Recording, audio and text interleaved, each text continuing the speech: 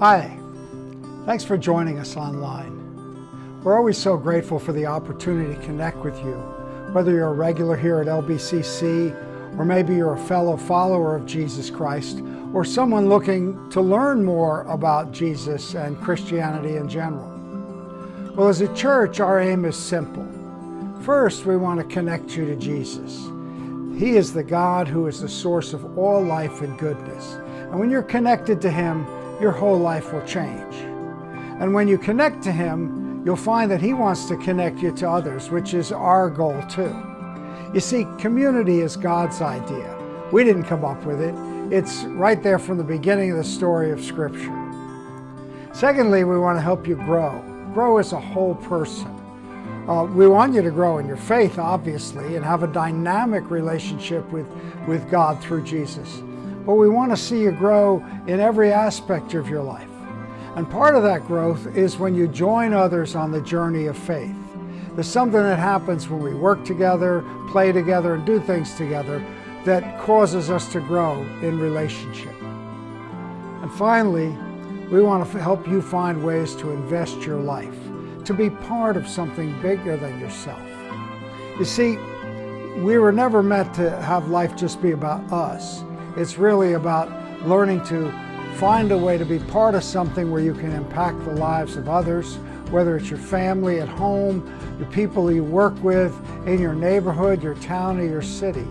We really want to see you get invested and impact your world. Now, we hope you'll be encouraged by today's sermon, but first there's some information coming up here on upcoming events. Please look around our website, check out our YouTube channel, and hopefully we'll get to meet you sometime soon in person. God bless you, and may God's best be for you. Our Sunday service is back in person at 9:30 a.m. Masks are not required, but are encouraged for those who are unvaccinated. We also invite you to join one of our other events as an encouragement on your journey to connect, grow, and invest at LBCC. We host breakfasts for women and men on the second and fourth Saturday mornings. You can sign up at lbcovenant.org/welcome/upcoming-events. Check out our life groups, a great way to meet and get to know us better. Some of them meet in person, some on Zoom. They're a couple times a month. And of course, visit our website or call the office at 732-870-2028 to get info or ask for prayer. We'd love to help you in any way we are able. Now, here's today's sermon. It's good to worship together. It's good to praise God together. It's good to be reminded of God's goodness. Good to be reminded that He has already won, that our hope isn't here, our hope is in eternity. Well, this morning I want to continue as we begin to wrap up this series on 1 Thessalonians. I was going to do the whole rest of the chapter 5 today, and the more I looked at it, I said, well, that'll be cramming an awful lot in. So I'm going to look at a few verses today, and then we'll spend a couple of more weeks seeing how Paul closes this letter. Now, basically, Paul begins his closing with a series of exhortations. Actually, if you count them, it's like 13 different exhortations, and then a prayer for them, and he asks for prayer for himself. So let's look at these couple of verses beginning in verse 12 of chapter 5 and consider some of these, what he's saying to the church there, and obviously its impact on our lives. So it says, "But we ask you, brothers and sisters, to recognize those who diligently labor among you and are in leadership over you in the Lord and give you instruction, and that you regard them very highly in love because of their work. Live in peace with one another. We urge you, brothers and sisters, admonish the unruly, encourage the faint-hearted, help the weak, be patient with everyone." Amen. Let's pray together. Father, we pray that we would be able to glean from what Paul wrote to the Thessalonians, how we can apply this to our lives, Lord. We would see his heart for the church, his exhortation to the brothers and sisters there, and hear it through the corridors of time into our lives today, Lord.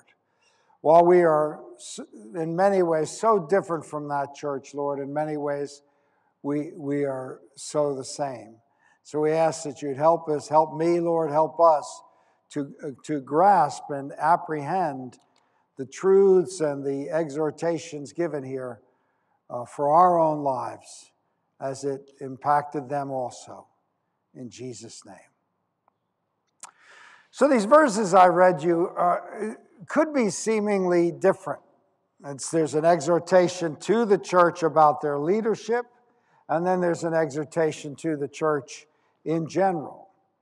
And oftentimes when we look at the scripture and we look at things, when we see something about leaders, we take it and we put it over here, as if it's the church and the leaders.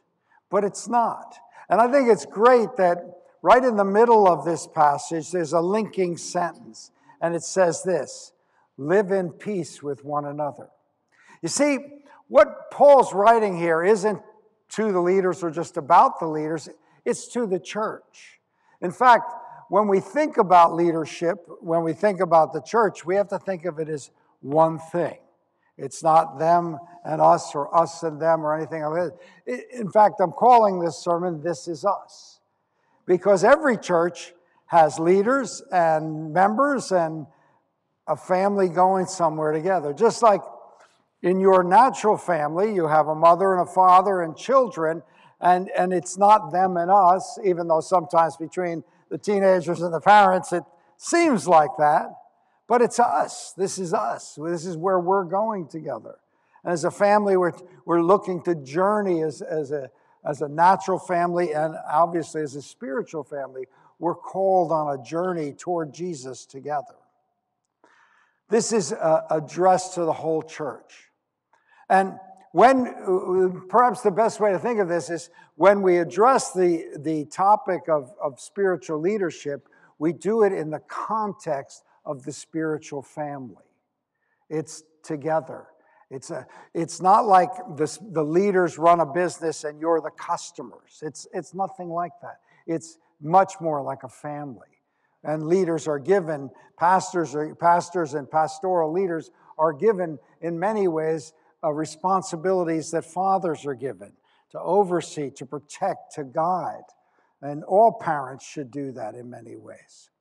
And if you think I'm just making this up, listen to me, 19 times in this short letter, Paul uses family terms. Brothers and sisters, brethren, whichever way you want to interpret it or translate it. He talks about being a father to them, a mother to them. 19 times. In fact, he says it so many times you think, ease up, Paul. You ran out of words to use here or something? But he's saying all of this in a family context. And we need to see it that way. Now, honestly, I would probably be more comfortable talking about leadership in another church.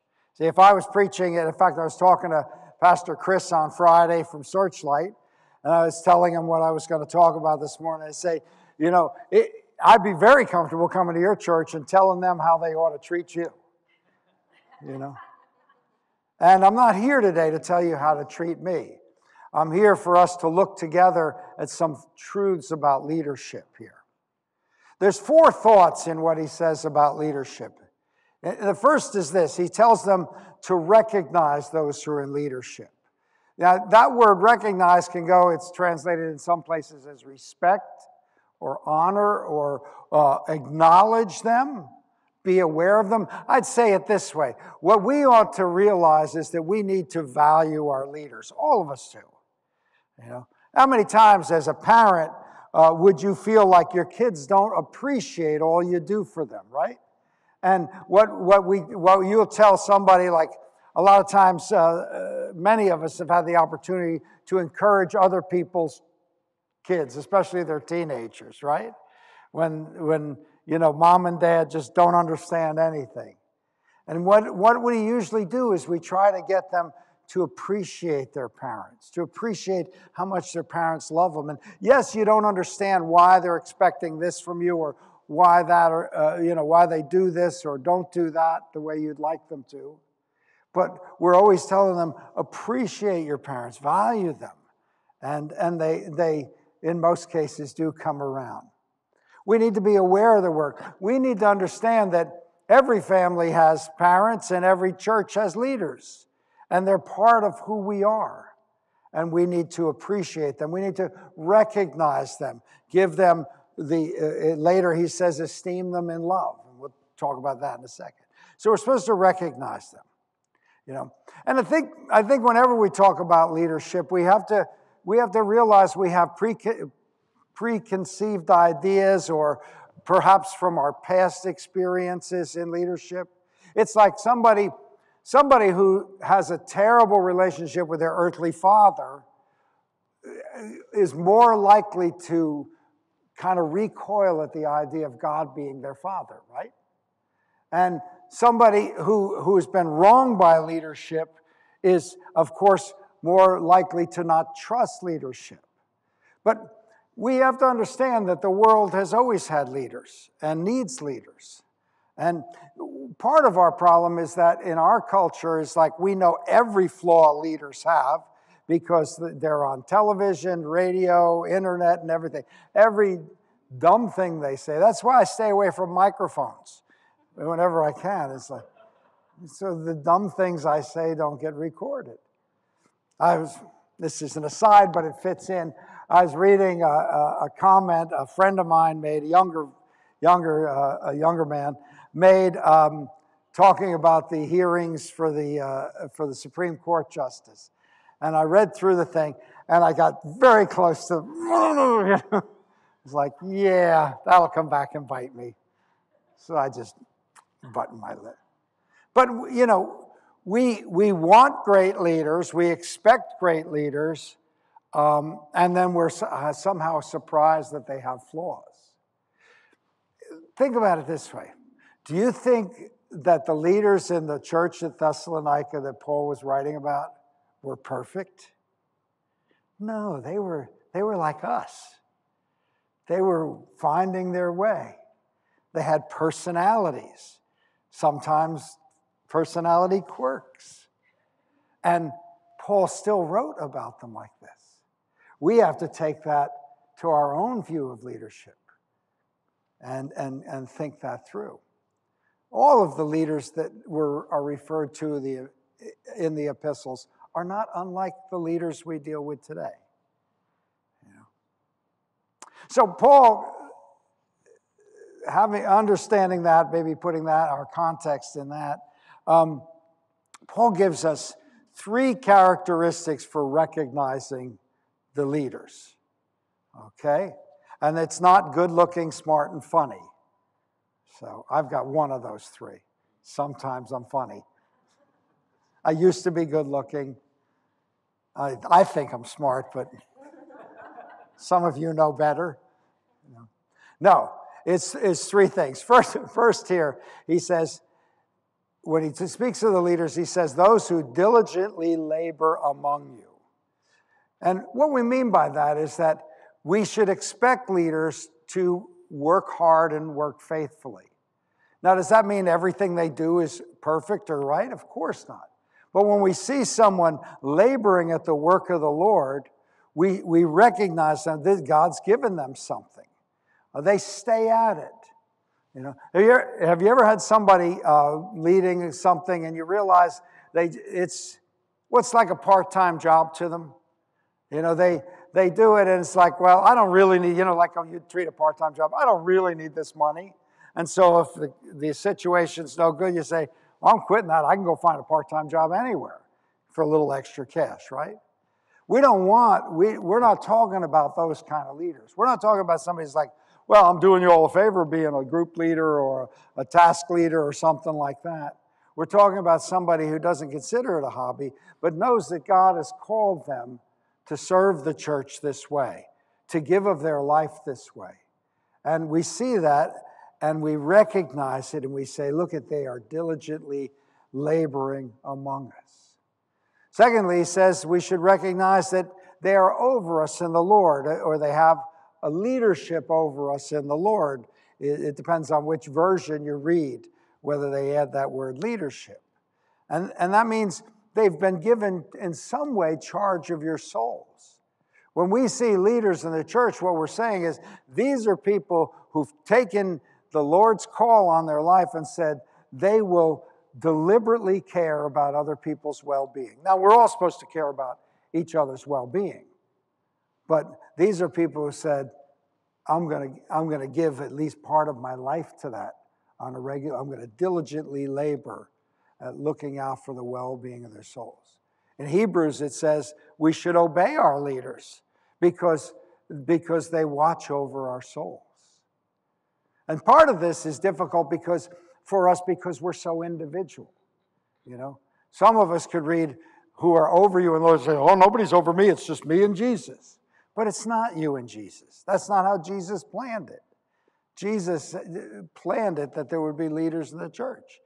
He anointed his apostles and he told them to go and make disciples and plant churches. They've been given charge over your souls. You need to believe that. Leaders need to believe that. I can't just think, well, this person's difficult, so too bad. No, if God's given them to me to be as part of my church, then I need to care about their well-being, especially their spiritual well-being. I have a certain charge over their soul.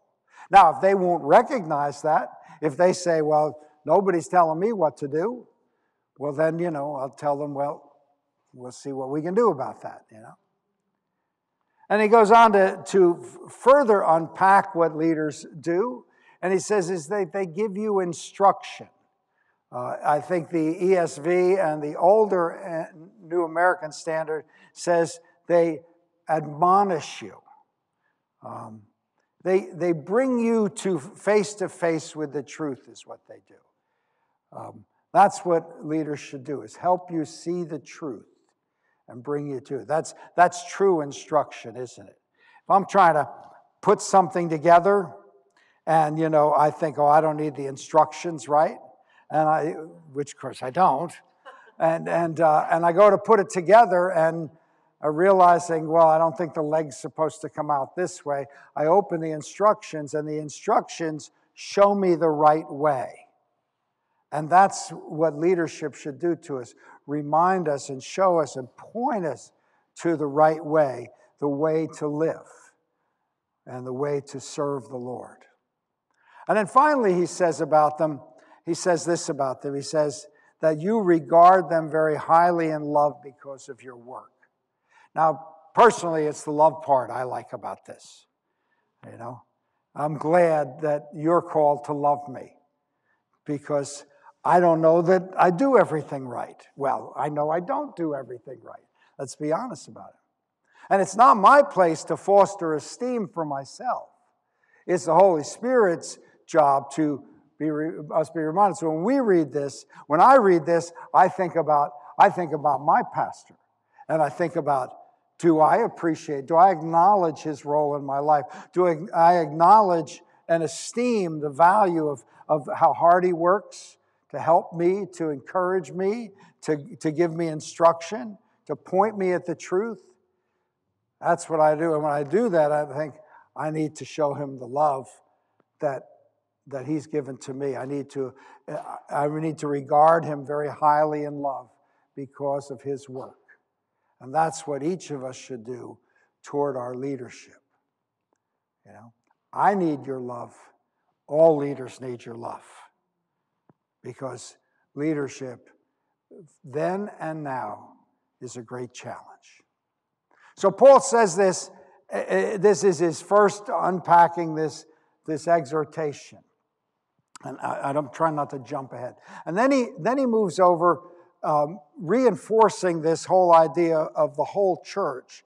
And I'm calling this next verse 14, I'm calling it family matters. So leadership is part of the family, and now here's some family matters. So he starts off the next verse, he says this, we urge you, brothers and sisters. So remember that, because the next things he's going to say isn't for leaders, it's for all of us. It's for all of us. These are family matters. What he said to us about leaders is family, and what he says to us in this continued exhortation is family. He says, we urge you, and he gives them 4 charges to do as a church. And I can't say this too much. This is not, the next 4 charges are not for leaders alone. It's for all of us. It's for all of us.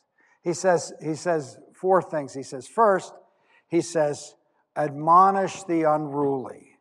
Admonish the unruly. Now, first of all, we have to know what unruly is, right? What is unruly? Is it somebody making, noise in the back of the room? Well, that could be. But the word in some translations is translated idle. Or in other places, the idea is disorderly, like a soldier who's not obeying orders and not in line with his column and that sort of thing. One Bible dictionary says disorder, disorderly, undisciplined, without law and order. It means to set one side outside the order or to evade obligations or to act without discipline or to act irresponsibly. And now we know that in Second Thessalonians that Paul says, if there's people among you that won't work, they're just wasting their time, they're idling along, it says, if they won't work, they don't eat. So there's been this whole idea in talking to them about being diligent, laboring with your hands, doing what you need to do. And when somebody's not doing what they need to do, whether it's taking care of their own lives or their own family, or ignoring what the Lord's told us and how we ought to live, they're unruly. So if we say as a church, this is what we're going to do, and somebody just constantly fights it, they're unruly. Not that we can't have questions or variations of things we do, but we need to work together. How many of you have ever taken a family car trip? Okay? And you're trying to get everybody in the car, everybody working together. Did everybody go to the bathroom? Did everybody do this? And it's like if you got one kid that won't cooperate, or one parent that won't cooperate, whichever it is, that person needs to get with it, right? They're out of the order is that we all get in the car, we've all gone to the bathroom, and we're all going to be nice to each other while we're stuck inside this moving can. And so anybody that disrupts that is unruly.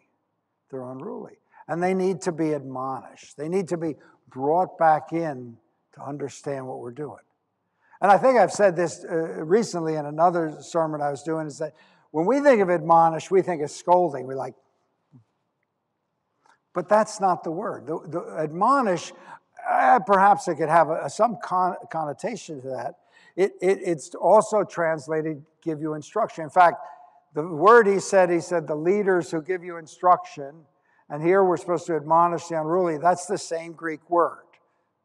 Same Greek word, to give instruction to admonish. It means to instruct or give instruction. It might mean to remind or correct. It's translated warn in other times. Now think of the road trip with your kids there. If I have to stop this car, if I have to pull over, we're warning them. To admonish someone is to impart understanding to them, to set them right, to put on their heart what needs to be. See, each of us, not just the pastors, not just pastoral leaders or this leader or that, each of us should desire that every brother and sister that we have relationship with would walk in a manner worthy of the calling with which they've been called. And so when someone deviates from that, when you find out your friend who calls himself a believer is cheating on their taxes, they're not walking in a manner worthy. If that comes out, they bring dishonor to the name of Jesus. And so it's your job to call the office and leave a message for the pastor. No. It's not your job to leave a message. It's your job, because you found out about it, to admonish them. To say, brother, sister, this isn't right. This is the right way. You need to believe God for your finances and not have to lean on your own devices to make ends meet. If you think, oh, if I pay my taxes here, I'll get ripped off by the government. Well, maybe you are, but you've been called to pay your taxes. You can avoid taxes, get a good CPA, but don't evade taxes. Then you need a good lawyer. We're called to walk in a manner worthy, and we're exhorted to exhort one another. Years ago, I was a home group leader in Oceanport, in Community Gospel Church. I had about 10 or 12 people in my home group, and one of the members of the group was a single mom whose life was just, in many ways, chaotic. She was a great sister, still is a great sister, she was, if you had a pecking order in this home group, she was down, she wasn't at the top, let's put it that way. And one day, she was over, and Yvonne ran out for something, and she said, Tony, can I talk to you about something? I said, oh, okay, sure. She said, last week, blah, blah, blah, blah, and she's telling me that. And she brings back an incident where she and I and Yvonne were together. And she said, when you talk to Yvonne like that, it wasn't right. And she just began, she's very humble, she's very respectful to me as her leader, but she knew in her heart the way I had spoken to Yvonne dishonored Yvonne. I talked down to her, I was short with her, and she said, it just doesn't seem right to me that you do that. And I was cut to the quick. And I asked her to forgive me. Then when Yvonne came home, I asked Yvonne to forgive me. You remember that, right? And I got it right. And see, what that person did was they admonished me. In love, they admonished me. She didn't call the office to find out if Ray was in so she could tell Ray what I had done so Ray could pull me aside and say, Tony, I heard that you talked to your wife this way. That's wrong. As a sister in the Lord, she admonished me because she loved me and she cared about my well-being. This is what Paul is saying to the Thessalonians. All of you, brothers and sisters, admonish the unruly. Speak up. Help one another. Walk in a manner worthy of the Lord. He goes on from there, and he says, encourage the faint-hearted. In other words, we could say comfort the discouraged. And in our world, there's just so much to get discouraged.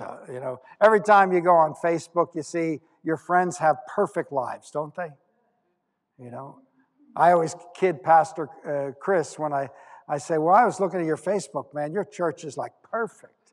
And he's like, ooh, we laugh at that. Because, of course, you always put your best foot forward there, right?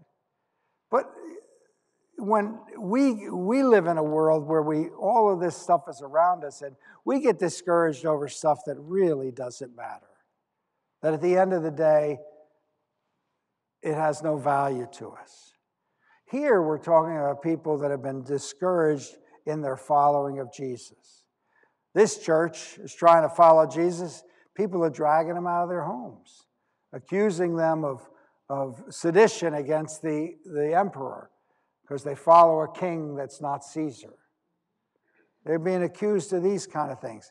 Perhaps they're family members. Some of you have experienced that, where your family members, you become a Christian, your family members think you've gone off the deep end, that you're in a cult or something because you really want to follow Jesus. And many of the Thessalonians face this kind of opposition. And when you face opposition for your faith, it really can discourage your heart. You're trying to do right. You're trying to do what the Lord's calling you to do. And you're being opposed for the right thing. And so we need to take that and look at our own lives and say, what are we discouraged about? Now, I understand discouragement pretty well because I've experienced it a few times. But sometimes I'm discouraged over stuff that I shouldn't even be discouraged about because it just doesn't matter. But I've let it matter. We live in a world where the trivial is so exalted, is so important to us, that we can't see what the big things and the important things are. And so we get discouraged for things that shouldn't discourage us, but we also get discouraged for important things. Trauma in our lives, difficult things that happen in our life discourage us. And when we are discouraged, our brothers and sisters are called on to encourage, comfort, and console us in that. And when you see someone who's discouraged, you should go and encourage them. And then finally, of these three, he says, help the weak. Sometimes we are just weak. Trauma, losses in our lives weaken us spiritually. We don't understand why these things are happening, things out of our control. And we need help. We need help in those difficult times. Now, for us, one of the challenges is that we don't know how to ask for help, or we're reluctant to ask for help. And so we sit in a place of weakness when we don't need to. We should speak up. But here the exhortation is that you and I ought to be aware of our brothers and sisters, and when we see them in a place of weakness, we should step up and help them. I could name, I won't name names, but there's been some situations in the church in the last 6 months where some of you have done just stellar jobs at helping those in very difficult circumstances. Things that they did not bring upon themselves, but weakened them and their family, and you stepped up and helped them. We should do that too. And maybe while you're doing it, you can call the office, and we'll help you help them. But remember, this is all of our job. Each one of us is called to do that. And then finally, he says to them, be patient with everyone.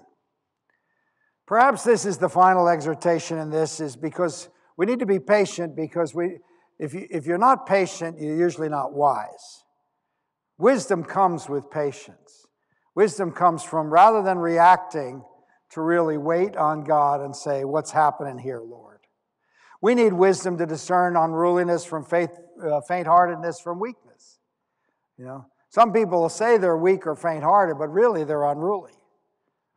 Other people appear unruly, but really it's their faint-heartedness just out of control. Perhaps this is his final exhortation because Paul understood human nature. He understood that sometimes we don't want to wait for other people. When they're not working with us the way we think they ought to, when they're faint-hearted and not stepping up, when they're weak and they're taking from us, sometimes it's very tempting to just lose patience with them. But we're called as a spiritual family to go somewhere together. And to do that, we need patience with one another. If you know what family is, you know you need patience, because that's what we're called to do. And so this is us. This is us. We have leadership, we have family matters, and we need to walk in them together. I'll give you a couple of closing thoughts about this. If you've been through our membership course 102, which is part of becoming a member of the church, is called Together on Our Journey of Faith. And we call it that because we're trying to reinforce this picture that as a church, yes, we have a corporation. Yes, we have structure this way and that way. But first and foremost, we are a spiritual family. We're a spiritual family called to do the work of the Lord together. And we want to journey together. And when one of us is weak or faint-hearted, we'll slow down and help them get in there. When your kid has a meltdown in the car, when you're going on the journey, screaming at them usually doesn't fix it, does it? No, usually it's calming them down, encouraging, we'll be okay, we'll get there. We come in love to them, patience with them, and bring them to a place of cooperation so that we can go there. You see, a spiritual family is not built on performance, it's built on relationship. And Paul is talking to a spiritual family here. And he's talking to us. In a family, everyone finds their roles, discovers their gifts, and everyone is concerned for everyone else's well-being. And finally, so that we don't think that, I think sometimes when we look at the Scripture, we read portions of Scripture and it's all about God. Because, of course, the Scripture is there to reveal Jesus to us. But then other times we read passages like this and we think, okay, now it's all up to us, But it's not. What Paul's saying here isn't in a vacuum. It's in the presence of God. It's in the power of the Holy Spirit. What Paul's saying here isn't so much of, remember, this is what you should do, though he is saying those things. What he's saying is, this is who we are because of God. This is who we are because of the blood of Jesus. This is who we are because of the power of the Holy Spirit that was poured out for all of you. And so this is who you are. So because of who you are, this is how we should live. This is how we should treat one another. This is how we should admonish, encourage, and help one another. The one who has called us to this family is the one who has set us free from our sin, who has healed us and is continuing to heal us. And we were singing that this morning. It's like, he's forgiven all my sin. It's so good. So let us be admonished, encouraged, and helped by the Scripture, and let us do that for one another. Amen? Now let's stand together.